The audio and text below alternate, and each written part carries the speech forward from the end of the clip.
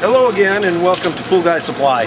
Today we're going to be installing a salt system for this customer who has elected to go with the Hayward AquaRite salt system with a T-cell 15, which is rated for up to 40,000 gallons. Prior to any installation, always turn off the power at the main breaker to avoid any electrical hazards, and read your installation manual before beginning. The control panel can be installed either on a wall adjacent to the pool equipment or on conduit directly above the existing timer. On the return side of the pool plumbing, past the filter and heater, you're going to need to remove 13 inches of PVC plumbing to install the new turbocell. This also takes into account the dimensions needed for the unions.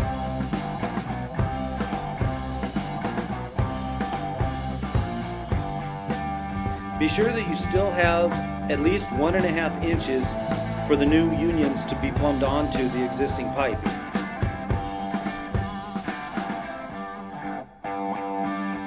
Using a hacksaw or reciprocating saw, remove the 13-inch piece of pipe.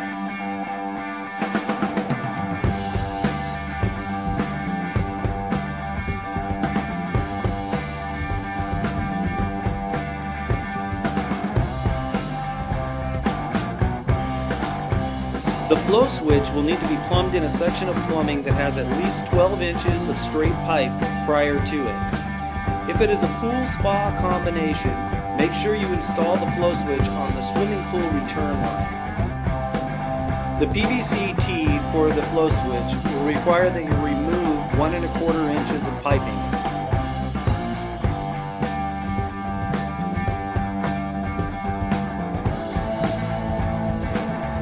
For this particular installation, we're going to cut the other side of the pipe and then just add a coupling to make this installation go a little easier.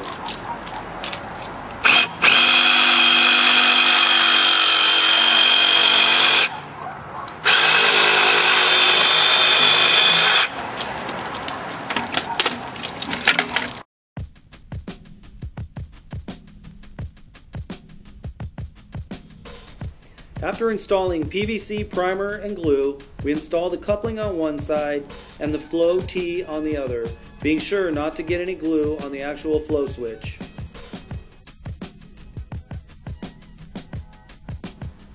Make sure you have the arrow pointing in the direction of the flow of water. Also, try to position the tee so that the flow switch will be accessible at a later time.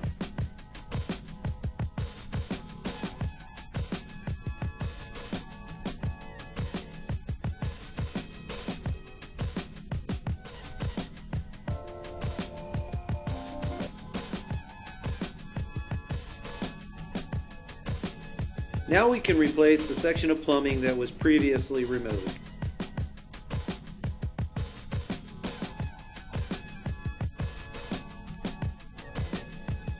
To prepare for the new T-cell to be installed, we first install one union on each end of the plumbing.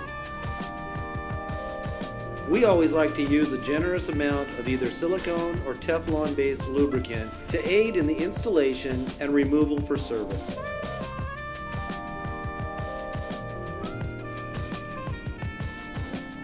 It's a good idea to put a little bit of the lubricant on the male threads at each end of the T-cell as well. Lube Tube is a great quality Teflon-based lubricant that we use in the field all the time.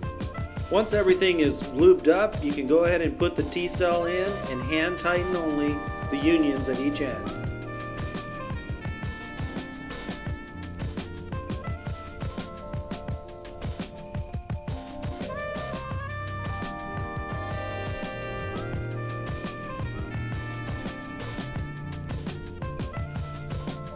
Remove the access panel by unscrewing the 2 screws on the sides and then pulling out on the finger hole on the top.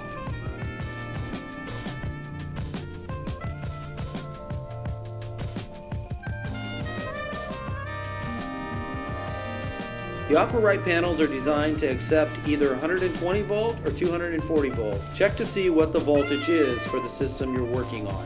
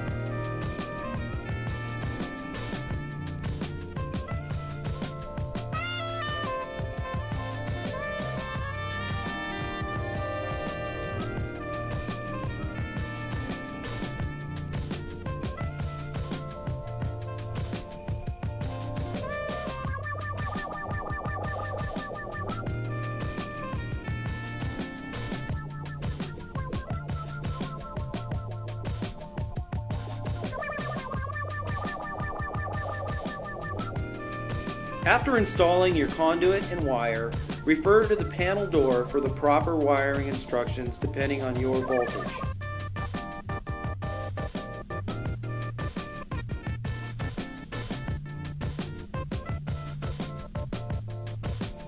This particular installation is a 240 volt installation, which is basically two 110 lines and one ground wire.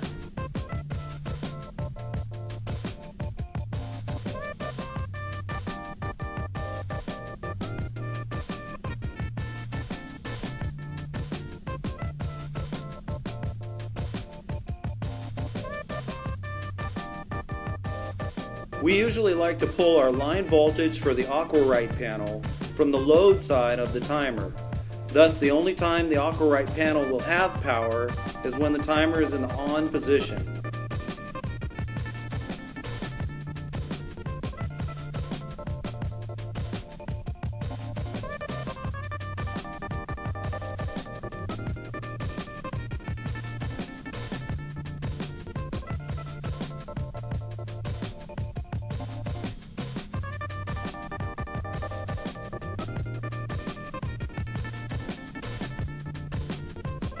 So that we don't connect too many wires to one terminal screw, in this particular installation we're going to add a pigtail of one wire into a wire nut with the rest of the wires.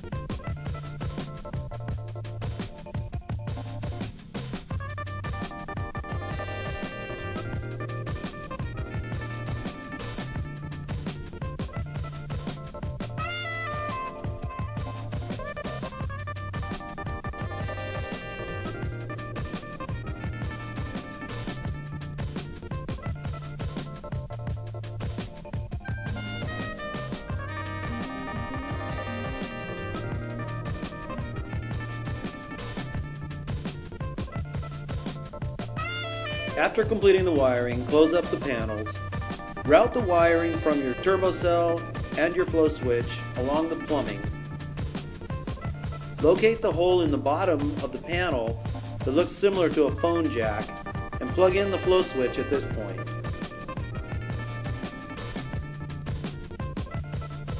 Plug the turbocell in at the bottom front portion of the panel. Push it in firmly to make sure it's in all the way. Complete your installation by securing any excess wiring off to the plumbing and adjacent conduit with zip ties. As always, feel free to contact us at Pool Guy Supply if you have any further questions.